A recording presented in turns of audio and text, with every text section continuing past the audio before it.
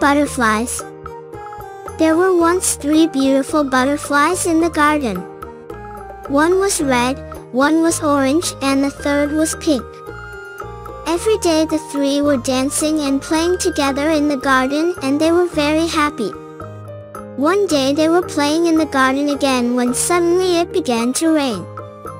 They flew to a pink flower and said to the pink flower, "Pink flower, we're caught in the rain, our wings are wet and we're so cold, so would you please let us stay under your petals?"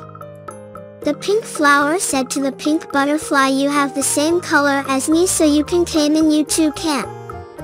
The butterflies said, "Together we're good friends, and we'll never part, we came together and leave together." It's rained harder, they flew to the orange flower. The orange flower said to the orange butterfly, "You have the same color with me, so you can come, you took it."